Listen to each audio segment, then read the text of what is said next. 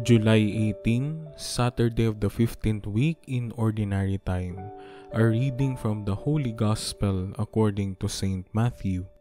The Pharisees went out and took counsel against Jesus to put him to death. When Jesus realized this, he withdrew from that place. Many people followed him and he cured them all, but he warned them not to make him known. This was to fulfill what had been spoken through Isaiah the prophet. Behold, my servant whom I have chosen, my beloved in whom I delight. I shall place my spirit upon him, and he will proclaim justice to the Gentiles.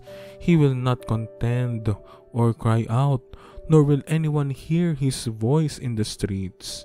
A bruised reed he will not break, a smoldering wick he will not quench, until he brings justice to victory, and in his name the Gentiles will hope.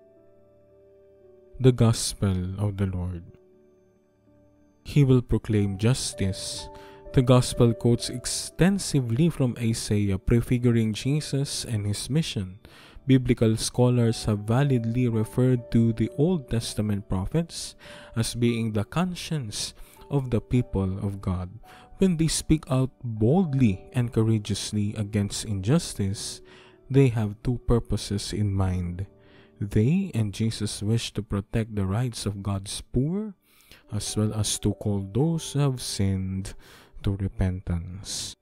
We can recall some words of Oscar Romero, Archbishop of San Salvador, murdered in 1980 and canonized by Pope Francis on October 14, 2018. There is no dichotomy between man and God's image. Whoever tortures a human being, whoever abuses a human being, whoever outrages a human being, abuses God's image. If God accepts the sacrifice of my life, may my death be for the freedom of my people. A bishop will die, but the Church of God, which is his people, will never perish. I do not believe in death without resurrection.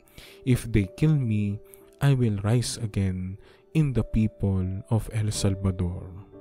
What is your reaction to these words of a contemporary prophet?